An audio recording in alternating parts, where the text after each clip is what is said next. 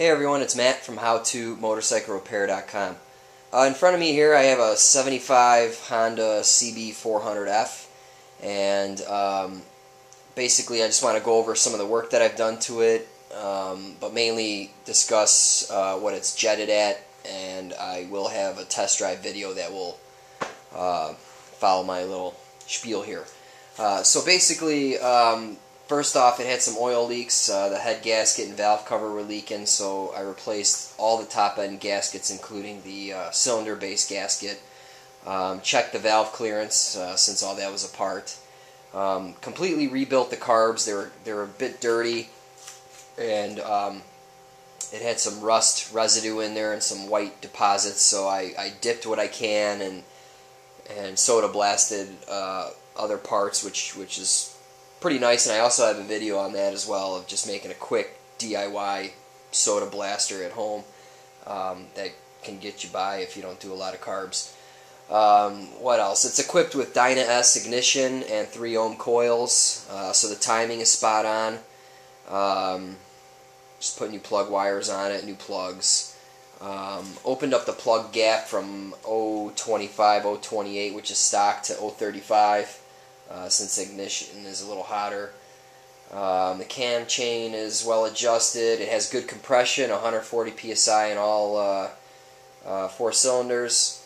Let's see what else. It has air pods, or K&N filter pods, and a Kirker, which looks to be like a full exhaust. So basically, stock jetting is 75 main jet, 40 slow jet, 3rd groove on the needle. Air screw is 2 turns out, plus or minus half, and the float height is 21 millimeters. I received this bike, aside from stock, it had 72 mains, 4th groove on the needle, which lifts the needle and makes it a little richer, and the pilot was 2.5 out. There was an air leak in the carbs. The top cover was not sealing correctly, and it caused a vacuum leak, so that was another thing that I repaired. But basically, after doing some searching on the web and after messing around with this thing, it looks like the pilot jets need to be reduced down to 38s, and I bumped the main jets up to 80s. So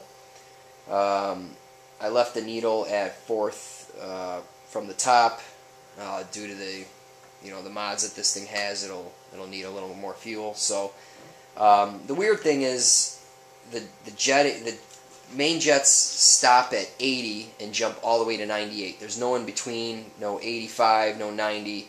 There is one company that makes a nice little kit with 75s, 80s, 85s, 90s, and I believe 95s. I'm not sure, but the kit's like $45 or so, and it's up in Canada. So by the time it gets down here, it'll be $75 for that kit. And from what I've read, the 80s should do good. And I'm also going to do a plug chop on this, so we'll see what it comes out to. But as received, the bike was sputtering pretty bad, but now it pulls pretty good, and you'll see in the video that it goes pretty good. So let's fire it up, and you can see how it sounds. Oh, and by the way, I did sync the carbs as well, and so this thing's pretty much all tuned up. Set the wide open throttle stop on the carbs, and also the choke fast idle little adjustment thing. So let's fire it up.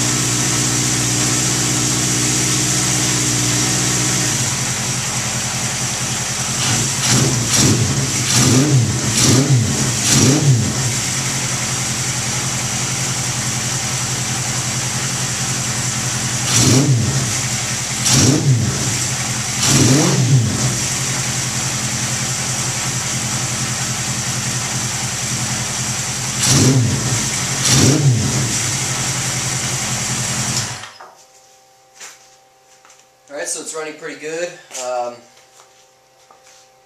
I didn't do any how-to videos on the head gasket or the valve check or the timing check. Last year I had a 78 or so CB400F in here, and I got videos on all that, and it's very similar as far as how the engine is constructed and whatnot. So I still have those videos on my computer. I need to edit them and post them and upload them and whatnot, so that's why you won't see any of those videos on this bike. But like I said, the 550 is pretty darn close to this thing. So let's go take it for a test spin.